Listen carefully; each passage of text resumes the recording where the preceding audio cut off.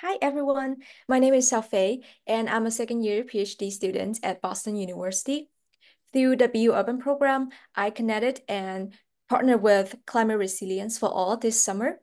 Climate Resilience for All is a women-focused climate adaptation nonprofit, protecting people and their livelihood from extreme heat.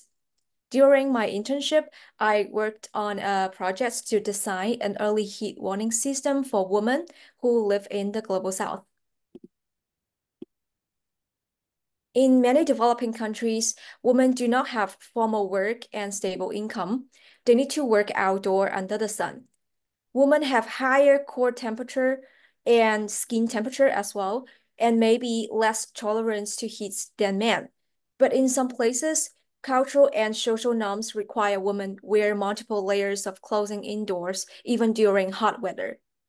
Women are physically prone to heat, but socially unsupported to adapt to heat.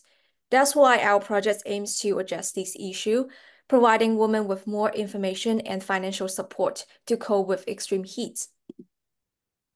Using my research skills, I conducted a scoping review on early heat warning systems, involving how to design a forecasting model, how to better disseminate heat alert, how to create action guidance for the vulnerable communities, and how to evaluate the system. Through the literature review, I find that there is no established early heat warning system targeting women, and much less early warning system research focused on the Global South.